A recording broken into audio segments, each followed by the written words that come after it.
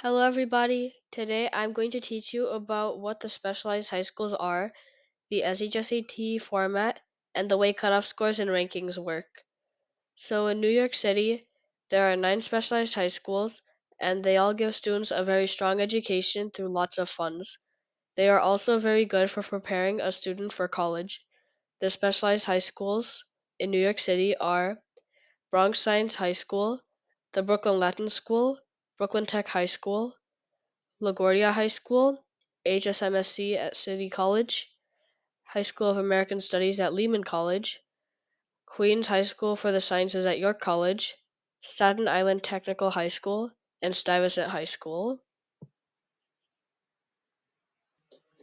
All of these high schools, except LaGuardia, use the SHSAT, or the Specialized High School Admissions Test, as the only factor for getting in.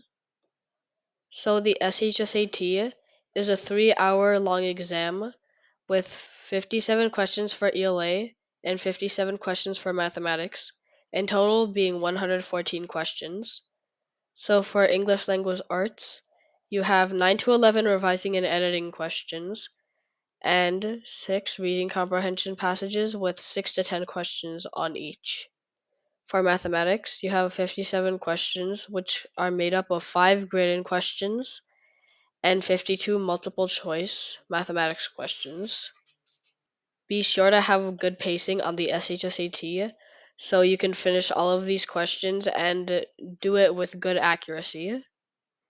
There are also 10 field questions for each section, meaning that those 10 questions on each section do not count towards your score on the SHSAT, but you will not know which questions are field questions, so you have to treat every single question like it's going to count. Some strategies for getting into a specialized high school are to start preparing at least 5 months in advance of the SHSAT and do most of that practice during summer because during summer, hopefully, you don't have any responsibilities or you have less responsibilities. So you can use that time to study and review. And that's when you should cover most of the topics and grow the most. At school, you'll have homeworks and classworks and tests, and you won't be able to study as efficiently. Also, study at least 1 hour a day. Make it at least 2 hours a day during summertime and 1 hour a day during the school year. Use at least these three books. They are very helpful. It's Kaplan, Tudorverse, and Barron's. Kaplan is very helpful for pre-SHSAT prep. So do that in the summer before eighth grade. Do all of the homework from school and review it, since you need a strong foundation to do the exams well. The exam covers many topics, such as main idea, um, and a bunch of math topics, which you need to know beforehand. And learning these things in school and um, mastering them will help you a lot in your preparation for the exam. Do many practice exams, preferably one each week, and time yourself accordingly, meaning that you have to set a 3-hour time limit for each exam and treat it as if it's the actual test. And do not count any field questions. Like, don't put random questions as field questions. Just grade every single question and review all of the ones that you get wrong. And the ones that you get wrong, practice that type of question more and master it. Finally, get tutoring help if needed. So the way that you get into the school is determined through this.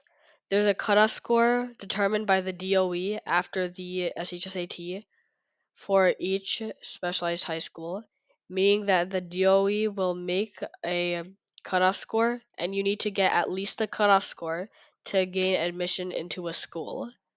Your rankings of the school choices matter and it will be taken into consideration if you get into a school or not. We will see that in the example. So here we have Bill and Larry. They both scored a 517 on the SHSAT, and they both took the 2022 SHSAT exam. So these are the cutoffs for the exam, ranked from highest to lowest. Bill and Larry may have gotten the same score, but they ranked different schools. Bill ranked Brooklyn Latin School as number 1, Stuyvesant High School as number 2, and HSMSE at City College as number 3. Larry ranked Stuyvesant High School as number 1, Brooklyn Tech High School as number 2, and Bronx Science High School as number 3. They each are going to go to different schools, and this is why. Let's take a look at Bill here. Bill ranked Brooklyn Latin first, so the DOE is going to look and see, did he get enough for Brooklyn Latin? If he did, which he did, he got a 517, and the Brooklyn Latin School's cutoff is 493. He got above the cutoff, meaning that he's going to get into Brooklyn Latin. For Larry, he ranked Stuyvesant High School as number 1, Brooklyn Tech as number 2, and Bronx High School Science as number 3. So for him, the DOE is going to look and see, did he get enough for Stuyvesant High School? Well, he didn't. He got below the cutoff, which was 561. He got 517, so he won't be getting into Stuyvesant, his first choice. Number 2, did he get enough to get into Brooklyn Technical High School? Well, he did. The Brooklyn Technical High School cutoff was 503 and he got 517. So he's getting placed into Brooklyn Tech. So rankings play a big part into which school you get into, because you can either get into a really low scoring school or a really high scoring school depending on your score and your rankings. So be sure to rank carefully. Don't just rank a low score a low cutoff score school as a higher option because you think that'll get you in. Because if you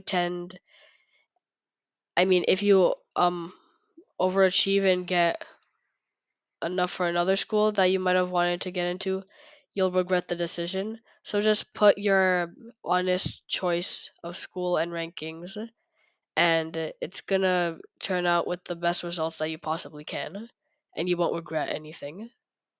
Most of the time, you won't regret it. So that is all for today. Thank you for watching this video. Be sure to like, subscribe, and share this video with your friends if you found this video useful. I will see you in the next video. Goodbye.